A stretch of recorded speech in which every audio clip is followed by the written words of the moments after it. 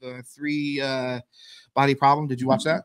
The three body problem. What's Yeah, that? it's a movie that came out. Oh, I didn't. Close thing says pro holding down the fort. Hey, one of the few people I could count on actually hold it down when I walk out. So I appreciate it. A lot of people are like, hey, talk to each other, and they're like, yeah, I can just put me in the room and talk to myself. Yeah, that's perfect. No, a lot of practice. Some psycho. But yeah, that was awesome to have Ken in here. Oh man, I love it. Yeah, I'll have to have him come back again. Yeah. The three, you must not have watched. It's on Netflix. Three Body Problem. Nah. Yeah, it's great. You should What's watch it about? Tell me about it. It's super complex. So I'll just say. So there's aliens. Ooh. That's what I'm trying to think, because that's kind of a spoiler. Like scary looking, like you don't see the aliens. like bug looking aliens. You or don't like, see them. Season one. We don't see them. You just see them. They take on another form, and there's a scene where they're like skinwalkers. They ask, they're like, "Show me what you really look like." And they're like, "You wouldn't like it." So no. Like, what the fuck does that mean? Which is actually a great tactic for a filmmaker or a series maker or whatever, because then to give more time, and also our imagination plays with that. So and then check X or shit, because people are like, oh, I wonder if it's going to look like this. And then you get all these ideas that you can just legally steal from. Well, it's a book, so they probably already have a little bit of like what they need to go. But no, I mean, that's actually a great point, because just like Game of Thrones, a lot of what made people go crazy about that was the online speculation, the clues, and people, and then also book readers that would go online and like give you some sneak previews.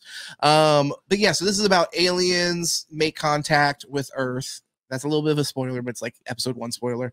And they're coming to Earth. And there's a long time. There's 400-year timetable. I don't think that's really much of a spoiler. You don't know right away, but it doesn't. I mean, that is so throughout the season. There's a 400-year window, or you don't see it all. You just know. So the aliens communicate, and they tell the people. They're like, "Hey, we're coming. It'll take us. We're 4 light years away, so it'll take us 400 years to get there." But it ends up being who is in charge of relaying that message? Huh? Imagine that one got forgotten. Yeah, over 400 years.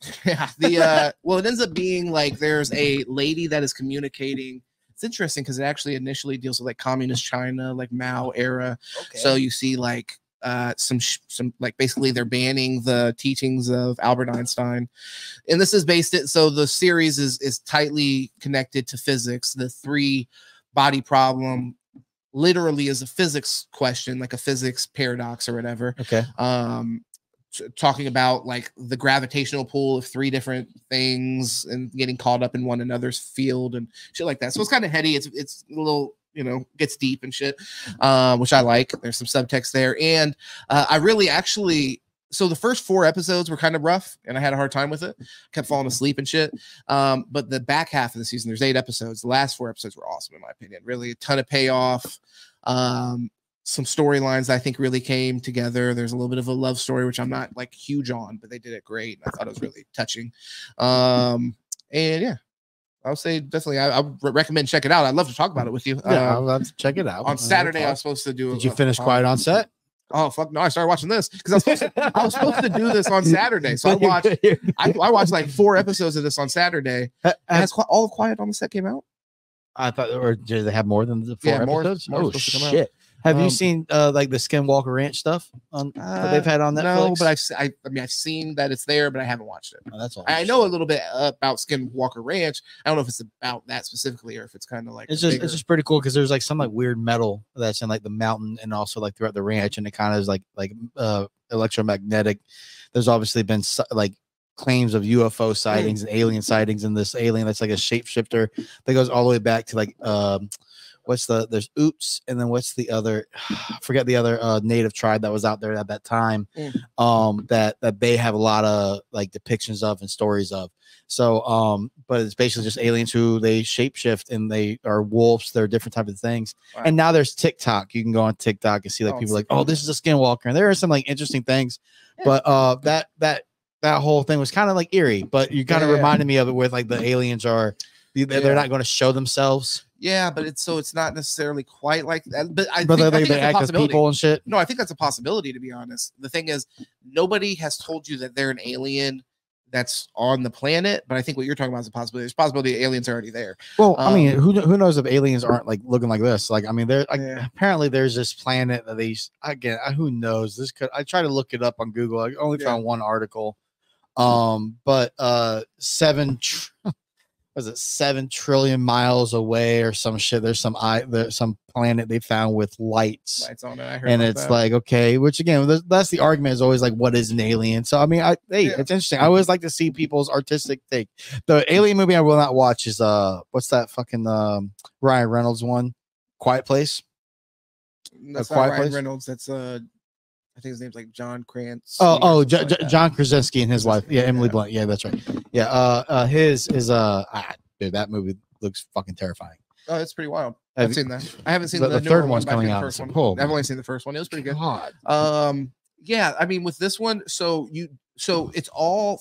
it's interesting because the aliens are not on Earth yet, as far as you know. 400 years, yeah. 400 years, they're heading this way because their planet's kind of fucked, so they're heading this way, and they're honestly like, we're coming to basically take this shit. So the anticipation's wild. But you know, it's interesting. This is kind of spoiling a little bit, but I think this was one of the things that made the show most interesting because it made it really unique. The aliens end up communicating with the people, and they say like, essentially, they're very like they can't lie. Essentially, that's what they tell you. They say we can't lie, and they actually stop fucking with some of their followers that like worship them like gods. They call them like my lord and shit. One of them reads them a story of the Little Red Riding Hood, of the wolf and shit, and the aliens like, why doesn't the wolf just eat her? Basically, like, why doesn't it just do the easiest thing? It could eat her easily. Why is it lying?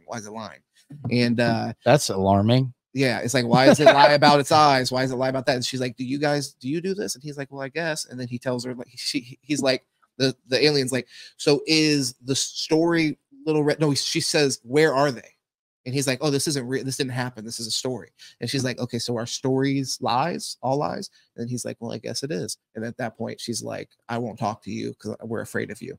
Because they're like, we don't even understand the concept of lying. Oh, the alien. The alien. That's so interesting. So and they were protecting this group. They were like a cult. So while they're on their way, they're having communication.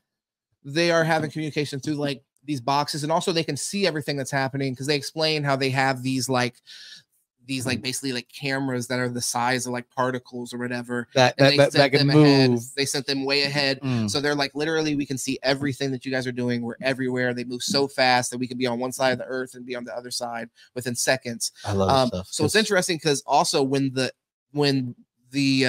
people on Earth are planning, they're planning with the knowledge because they tell them they're like, we know that which all this could be a lie. They're like, true. Well, if they can in fact lie, but they're going with the premise right now that they can't lie. Yeah. So yeah, maybe that's bullshit from the very beginning. Chess. Yeah, it'd be interesting. But so yeah, they're doing everything that they're doing with knowledge that they can see what they're doing. So it's very interesting. That is very interesting. When they're making plans in rooms with one another, they know that there's more than likely, especially what the main characters are doing, because they're like doing shit to counteract now. And this whole movie, series, is taking place throughout the 400 years or just in one time period that's at the end of the 400. I think it will eventually, but the first season was just like modern day, and then like 50 years, it shows shit from 50 years ago when they first made contact with aliens, or however long it was. Right. So I guess that's my question, is like, the people that we're seeing prepare today, are they preparing for aliens to come within? Spoiler alert. Well, so we're okay. I won't. Never. There's no way to not spoil it. This isn't that big of a deal because like, because I'm trying to get the setting. Yeah, like so there's one guy that is like in charge of everything for like the scientists, the American scientists or whatever.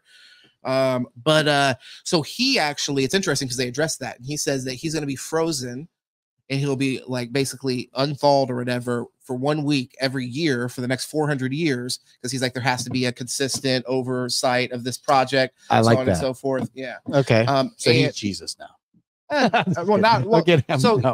Everybody really hates him because he is just, it's interesting because it really challenges your like, who are the good guys type shit. Like, this is a human, you're on side human, but it's like some of the shit that he does because they are counteracting an imminent threat. So they're like, hey, anything is that you don't know the size of, you don't know the body, the exoskeleton, you don't know anything about. Yeah. And then are they going to be the same beings 400 years from now that you're speaking to, or do they have a like? Do they die over old age? I think they can freeze as well, but and like go into like some cryogenic kind of thing. But so I think that one of the things that was the most interesting things in the series to me, because I hadn't seen this kind of addressed before, was the aliens get in contact. I don't remember who they're talking to, but essentially they kind of break down the development of like the human race. They're like, hey, it took you 4,000 years to develop this, then it took you 1,000 years to develop this, then it took you 500 years to do this, then it took you 50 years, then like the difference between like the industrial age and the information age is like small, like 40 years. Well, that goes into real life, which is like, how did we just make this jump so fast without? Sure, but so this is, I think, unless there's maybe like, hey, there's an alien connection to that, but I think what they're saying is just like the exponential kind of like really quick growth that we're having with technology. And they say this explicitly. They say because technology is starting to progress so quickly, by the time they get to Earth in 400 years, we'll actually be more advanced than they are now. Because they can't advance while they're not flying. Advancing. Oh, yeah, they're not advancing. Interesting. Yeah, so that was an interesting kind of issue, because then it makes it where at first you're really thinking like there's no way that they can defend themselves against these aliens that are space traveling, literally have computers that are the size of fucking neurons and shit. Little do they know that we will destroy the planet with. Well, exactly. But they're I don't know if they're taking that into consideration, but they do literally say they are the ones that say like, you guys will surpass us and you'll easily destroy our fleet when we get there. Ooh, that's again, you have to listen, you have to believe. So I like that. So again, definitely check it out. It was great. So you believe in aliens? I do. I think more than likely. Yeah, that. Do you think that this thing? It seems honestly pretty seemingly realistic as far as like a sci-fi show. Do you agree with that? Or is it like more sci-fi than? So for the first, it was interesting because, like I said, I didn't like the first 4 episodes. So after the first 4 episodes, stuck on through the first. Well, I was going to review it, so I was like, okay. At first, I was like, oh, I'm going to shit on this. This is boring. Because I felt like at first the show was more science than fiction. If I guess I was going to say, it got way too like wrapped up in all the science behind it and like making sure that the shit was plausible in some way. Too many sci-fi critics. It's like, dude, I really just want to like see this cool shit. Like this, and I mean, the explanations are cool, and it makes like the certain like ideas that they introduce even more like tangible and interesting. So I like that. So it's a necessity, but it's like, but also it's a new show. So it's like I don't want to judge it off the first 4. They're trying to get you to even remember the characters' fucking names. You know what I mean? So it's like, so yeah, I understand. You know, that's just gonna inherently be a slower burn. In the China shit is kind of cool. Like seeing the old China shit. Just seeing old China on TV is kind of interesting. You know, we don't see a ton of that in American television. So seeing that depicted, I mean, and it's at the very beginning. It's so fucking brutal, bro. And you see this lady's dad is teaching people against the wishes of the Chinese government the theory of relativity. So he gets like basically like put in like a guillotine. It's not a guillotine, but the equivalent of something like that. Yeah. And he's like, they're like, denounce the teachings of Albert Einstein. It's fake. It's not, whatever. And also denounce that there's any possibility for a God, because China is also famously not religious, an atheist state. So this is kind of where this is stemming from. And he, as a scientist, he's like, as a scientist, I can't say emphatically that there isn't a God, so I can't say that. And then also he's like, the theory of relativity is a shit. I love that. And they have his wife there, and who's also a scientist. Fucking cold-blooded, make her denounce those things on stage in front of him, fucking humiliate, just break his heart and humiliate him. And then, you know, they go through with whatever, you know, it gets wild. But yeah, damn it, she does it, huh? She betrays her. I'm pretty sure she does, if I remember right. Yeah, she's like, I'm not gonna die. Have to at that point.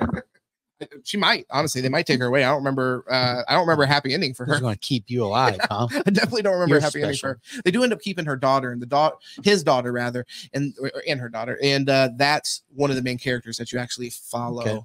Okay. She's the one that actually makes contact with aliens because she hates humans so much because what they did to her family. She's like, we can't even run this shit. She's like, even if aliens come, it'll be better than what the fuck we have going on right now. Yeah. So she makes that decision. It's interesting because how they do it is they point the radio signal at the sun to amplify it, and that's how they get it to amplify.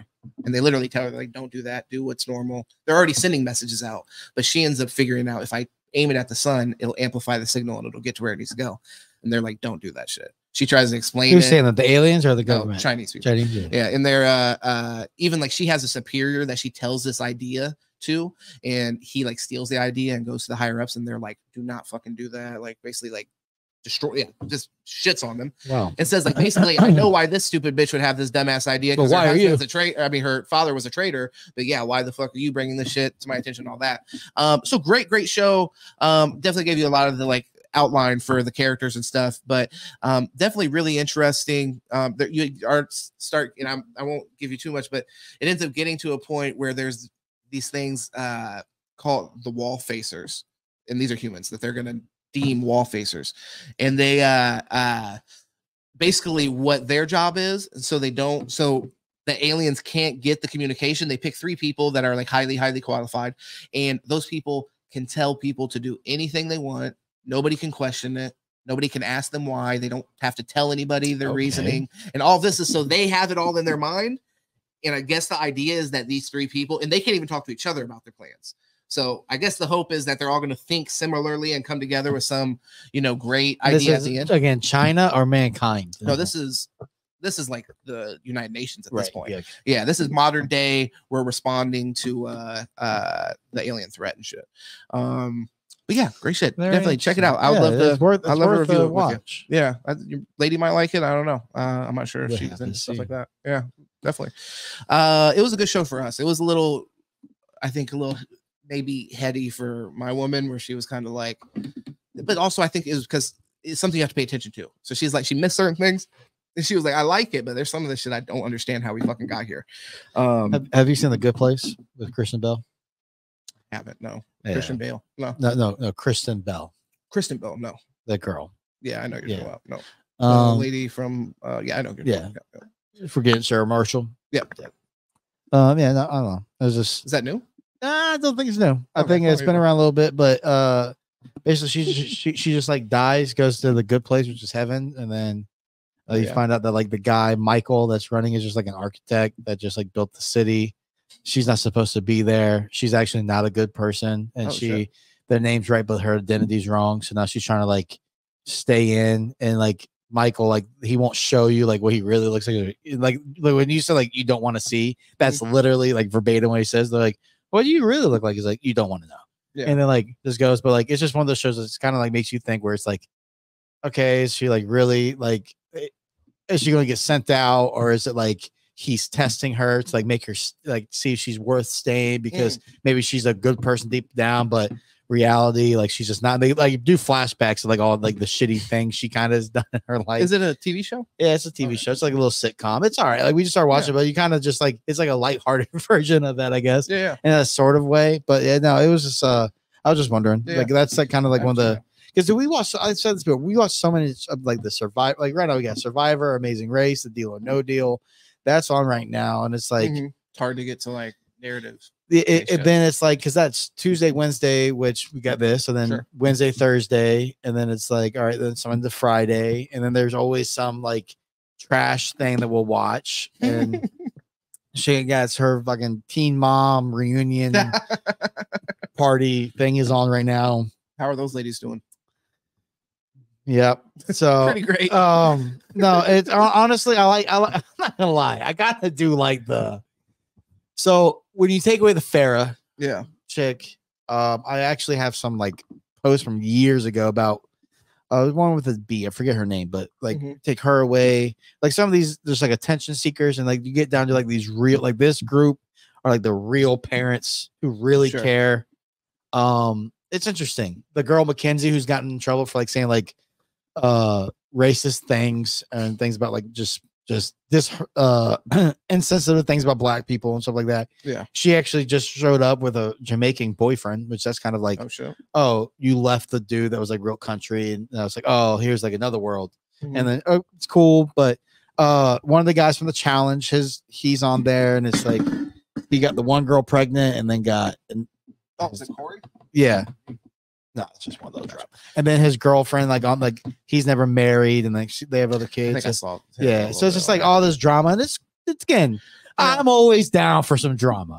Well, I think I'm always like, so what's going on? But it is trash. I think, I mean, it's so bad. You're honest about that, and I think that it's like I was talking about with the 3-body problem.